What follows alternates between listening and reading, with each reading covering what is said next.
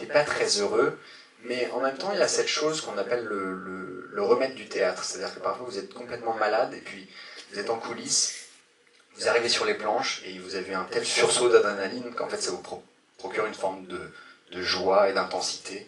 Et sur Bright, pendant les prises, il y avait vraiment des défis constants que je devais relever. Puis après, la prise était finie, je retournais dans ma caravane ou dans ma loge, et j'avais juste envie de me buter, quoi. Mais au fond, la question du succès du film, je m'en fiche un petit peu, parce que c'est très rare quand vous allez sur un site comme Rotten Tomatoes de voir que la presse et le public sont d'accord. C'est-à-dire que souvent c'est soit la presse est majoritairement positive et le public trouve ça nul, ou l'inverse. Bright, c'est un film qui a été assez mal aimé par les critiques, mais parce que je pense que c'est un film qui n'est pas fait pour eux en fait. Do you have time for a few questions? Yeah. And then I'll try to catch a train. Le dernier film, on va boucler la boucle avant de passer aux questions du public. Le dernier film dont j'aimerais vous parler, je vous en avais parlé un tout petit peu avant, c'est Warriors. Warriors, c'est un film avec, vous partagez l'affiche avec Tom Hardy et puis Nick Nolte. Qui, des années avant, avait aussi travaillé pour Paul Schrader dans Affliction. C'est un film qui dégage une masculinité certaine, une sorte d'hyper-virilité, et qui est pourtant un film extrêmement tendre et très sentimental, puisque c'est l'histoire de deux frères qui se disent qu'ils s'aiment sur un ring de MMA. Est-ce que vous pouvez nous dire comment c'était sur le plateau quand vous avez travaillé avec ces acteurs qui représentent une certaine idée du jeu un peu total comme ça? Est-ce que vous pouvez nous raconter comment c'était? Warrior is always going to be one of my great experiences.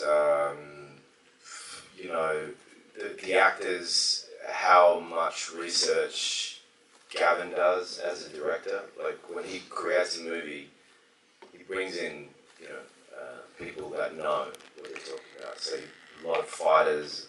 He probably allowed fighters into the edit room just so that the editing of the fighting got the approval from real fighters. That's how involved he is. But it was a script that initially wasn't like there were things with the script way before we started shooting that were problematic.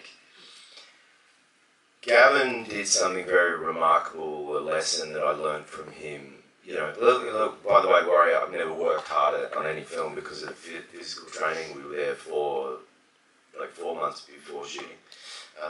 Every day training and learning all that stuff. But the one thing Gavin did, which was really cool, I remember there's a scene with Frank Grillo and myself before I go in to fight for the first time in this big stadium. And it was like 1/8 of a page, and it just said, the guy comes in, the official comes in and says 5 minutes, And Gavin asks, why should this scene be in the film? If it's going to be in the film, let's make it as good as every other scene in the film. So cleared the room, we talked about it. What is it about really, this scene, It's about nerves and about a man's fear that he's not able to do what he's about to do. So let's make the scene about that. And so he'd get in there and the writer would get involved and the scene becomes much more special. So Gavin treats every single scene in the film as important as the ones that you would expect. And I think that's why that film went from being an okay script, and then they worked harder in making the script better and better and better, and then rehearsals, and then what you see, it works on a family resonance rather than.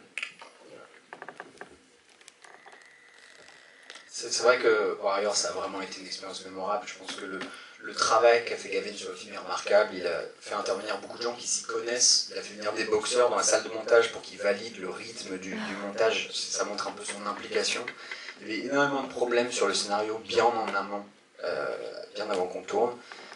Je dois aussi dire que Warriors, c'est je pense le travail le plus dur que j'ai eu à faire en tant qu'acteur. C'était 4 mois d'entraînement, de préparation physique. Je pense qu'un exemple très marquant du talent de Gavin, c'est qu'il y a une scène où je suis avec Frank Grillo avant le premier combat, au moment où j'arrive dans un stade, c'est un moment où il y a comme ça des huiles de la MMA qui arrivent et qui disent qu'on a 5 minutes pour faire le combat, et sur le scénario c'était un 1/8 de page, c'était vraiment une scène très très courte. Et on s'est vraiment demandé pourquoi on devrait tourner cette scène, en fait, qu'est-ce qu'elle a dans le scénario, qu'est-ce qu'elle nous apporte, et on s'est arrêté pour discuter avant de la tourner, et on s'est dit ok, en fait cette scène elle parle vraiment de la tension, de la peur d'un homme qui ne sait pas s'il va être à la hauteur, c'est ça vraiment le sujet, le cœur de la scène. Et en fait je pense que Gavin, il est vraiment préoccupé par chaque scène pour l'améliorer et faire en sorte qu'on part d'une scène qui est correcte sur le scénario et elle va être améliorée au fur et à mesure des répétitions jusqu'à un résultat final qui est, je trouve, très fort et qui a des résonances très intimes sur des dimensions familiales et des choses comme ça. Est-ce qu'il y a des questions? Est-ce qu'il y a un micro qui tourne? Ouais. Pardon. Ici. Hi. En français. Je peux en français. Oui, en anglais aussi, bien sûr. Hi, thank you for coming. My question is concerning Boy Erased. I wanted to know how you came up with the idea of directing and writing a movie about this. Like, how did you heard from therapy conversion? Because it's not, like therapy conversion is something that's emerging like during the latest year, but it's not something that people are informed about. Even people around me don't know about that. I'm the one talking about it to them. So how did you come up with the idea of, and it's a great movie, so... Thank you. Yeah. Do you want to translate the question? Je veux dire, en fait, j'ai demandé comment il a eu l'idée de tourner le film Boy Erased qui parle des thérapies de conversion, sachant que c'est quelque chose qui n'est pas forcément très connu aujourd'hui. Par exemple, je disais que moi, j'en parlais à des gens, ils n'étaient pas au courant et c'est moi qui devais leur expliquer. Et donc je demandais comment il a eu cette idée. The book, the film is based on a memoir by Garrett Conley that was given to me by a producer. And I read it initially because I feel like what I'd known about conversion therapy was very cult-like, like a cult, religious cult or something. So I was sort of curious. And then I think it contained all of these themes that resonate with me, about family and about mistakes and about and the fearful aspect of being trapped in something which just tapped into my love of suspense, but it was a drama. I became so obsessed with the book that I wanted to help make a movie about it. And I met with Garrett, and then I was like, I'll help you make a movie, you know. And then I just started adapting the book. And then once I'd adapted the book, I was like, well, I really want to direct the movie now. Like, and I just was so vicious about wanting to get the thing made. I mean, I read the book in February. I'd written the screenplay by April. And we were shooting the movie by September. And that never happens for me. It was very fast, maybe too fast, but that's how much of a momentum that had. So it just became, I couldn't stop thinking about the story. But I never thought I would make a movie about gay conversion therapy, ever. I did.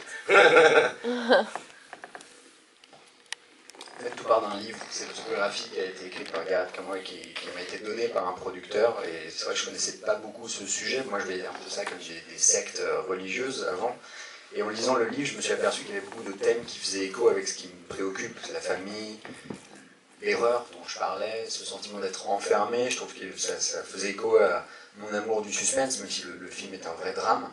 Et j'ai adoré ce livre, j'ai rencontré Garrett et je lui ai dit je vais t'aider à en faire un film. J'ai écrit une adaptation et après j'ai eu une envie viscérale de le réaliser moi-même. C'est un processus qui a été très très rapide. J'ai lu le livre en février, j'ai fini l'adaptation en avril et on tournait en septembre. C'était une vitesse assez inédite pour moi, peut-être d'ailleurs un peu trop rapide. Mais j'avais jamais pensé à faire un film sur ce sujet avant et pourtant j'ai réalisé ce film. Oui, je vous écoute. Hi. When I see you and listen to you, you seem to be the opposite of your character in Gatsby, for example. Where do you find in you those kind of characters? Donc quand je vous vois et quand je vous écoute aujourd'hui, j'ai l'impression que vous êtes à l'opposé de votre personnage dans Gatsby. Et où est-ce que vous allez trouver en vous ce genre de personnage? I think I became an actor because I am completely terrified of conflict in life. I don't like violence. I don't like tension, and yet being an actor in a drama, at least, it's important that you experience those things, but it's a safe place to do it.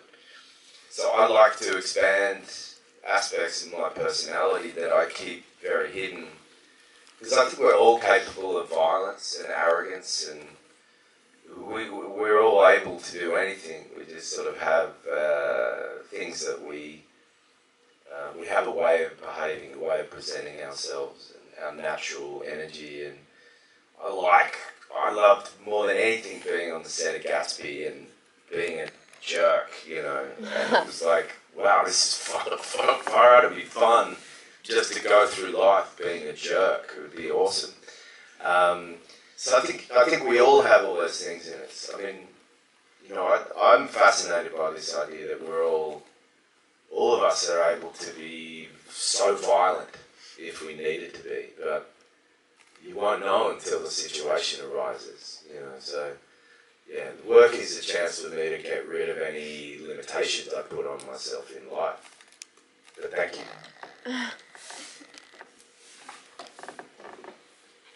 C'est vrai que quand je suis devenu acteur, je me suis aperçu que dans ma vie réelle, j'évite vraiment les conflits, j'aime pas du tout la violence ou la tension.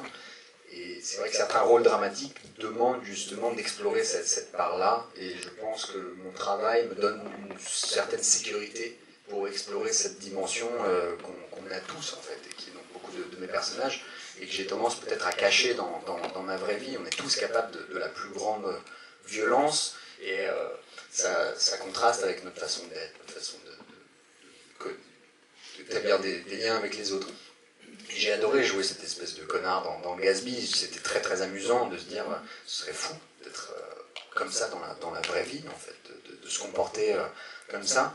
Et je suis assez fasciné par le fait que je pense qu'on a tous justement cette espèce de violence qui est prête à naître si on en a besoin, et on sait qu'à n'importe quel moment elle peut être là, et ça m'intéresse justement de voir que dans mon travail je peux m'affranchir justement de certaines normes. Il y a une dernière question ici et après on va être obligé d'arrêter. Thank you so much. I'm sorry, but I think I'm gonna go back to French for now. Je sais qu'il reste plus beaucoup de temps, mais est-ce que vous pourriez quand même essayer de prendre le temps pour être le plus précis, le plus spécifique, le plus détaillé possible, le moins général, pour nous dire comment vous abordez vos rôles depuis les premières étapes, quelles sont, s'il y a une sorte de méthode pour vous, mais vraiment, oui, un peu de manière très détaillée, comment vous allez préparer votre rôle.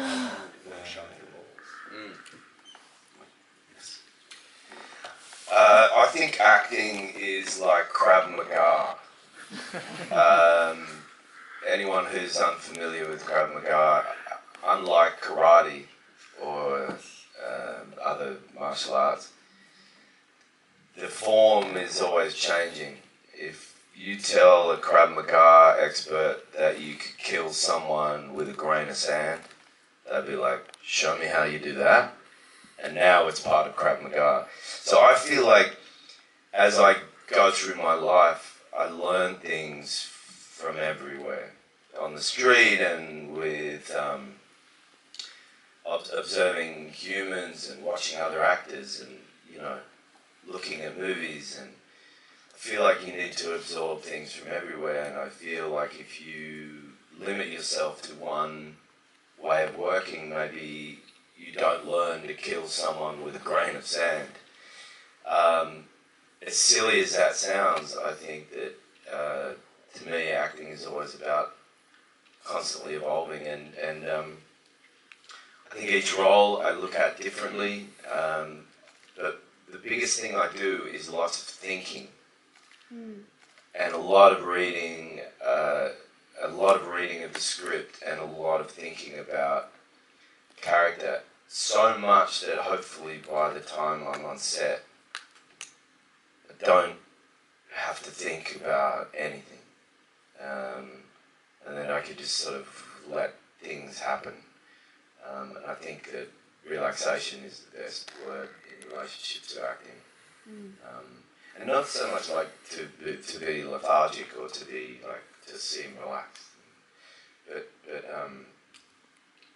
but not filled with premeditation things. So in many ways I have many methods, and in many ways I have no method. But I believe whatever works for you is great, and this is why I use the Krav Maga. Terrible analogy, but it's a good one. It's like whatever works for you. However you can kill someone, you do it. Do you still have a coach? Coach? Acting coach? No, but I use dialect coaches because I like to be able to finish a take and then look at someone and they're like, or like, and tell me this word is out of place. And I believe that accents are, look, you know, in this world where we're sort of changing our idea of, you know, who can play what role and representation, and I think they're all, yeah, very important conversations to have. But, you know, this idea of like, I don't know, is there a world anymore where I'm going to go and play a German character? I don't know, I don't think so, maybe not. But if I was, I would have a dialect coach, and I would make sure that they were a sounding board. But I tell you what, I mean, as far as accent stuff goes, if I need to do an accent, I'll find one source, like one voice, one recording, and I'll become obsessed with that. So that I think accents are as much a costume as anything else. It's part of a character, and I try and make sure that I don't just know how to say the words that are in the script, that I could improvise all day long with a different accent or a different voice, and I think those things become crucial to me. That is something specific that I do. Oui, c'est vrai que je pense que mon travail en tant qu'acteur, je le comparerais peut-être un petit peu au Krav Maga. Alors je ne sais pas si vous connaissez la façon dont fonctionne le Krav Maga, mais contrairement au karaté, en fait c'est une discipline qui évolue au fur et à mesure de ce qu'on y apporte. C'est-à-dire que si quelqu'un un jour arrive et dit « moi je vais apporter au Krav Maga le fait de tuer quelqu'un avec un grain de sable », et ben, si ça marche, on va l'ajouter à la discipline. Et moi j'apprends de tout, c'est-à-dire qu'à la fois des gens que j'observe dans la rue, d'autres acteurs avec qui je travaille, d'autres acteurs que je vois dans les films. Je suis un peu comme une éponge qui absorbe tout, parce que je pense que si on se limite à une méthode, ben on n'apprendra jamais à tuer quelqu'un avec un grain de sable.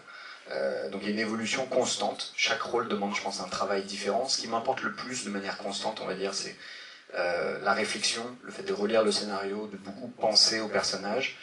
Et comme ça, quand j'arrive sur le plateau, je pense plus à rien en fait. Je laisse les choses se faire. Ce qui compte pour moi, c'est juste d'être détendu, d'être dans l'état le plus détendu possible. Alors ça ne veut pas dire que je suis en léthargie, évidemment, quand j'arrive sur le plateau. Je ne suis pas catatonique, mais par contre, je pense que je dirais à la fois que j'ai plusieurs méthodes différentes qui s'adaptent à chaque film, et en même temps que j'ai pas de méthode. C'est-à-dire que si ça marche pour vous, il faut essayer. C'est un petit peu ce que j'essaie de dire avec cette métaphore du Krav Maga, c'est que si ça le fait, si ça vous permet de tuer votre cible, ben, il faut y aller.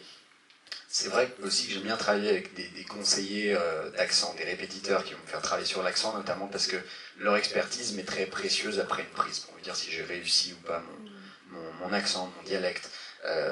Mais le métier évolue, c'est-à-dire qu'on se pose beaucoup de questions maintenant sur la représentation. Est-ce que telle ou telle personne a le droit de jouer tel ou tel rôle? Voilà, alors je ne sais pas si un jour, par exemple, on me demandera encore de jouer un Allemand. Mais si ça arrive, j'ai envie de travailler avec un conseiller qui sera un petit peu comme ma planche de salut, qui me fera travailler sur des enregistrements, sur des modèles comme ça, parce que jouer avec un accent c'est génial, c'est comme un costume dans lequel vous allez vous glisser, et qui va vous permettre non seulement d'être juste dans vos répliques, mais aussi d'improviser, d'essayer des voix différentes, des choses différentes. Et ça, c'est vraiment quelque chose que j'adore dans mes rôles. C'est fini, je suis désolée. Merci beaucoup.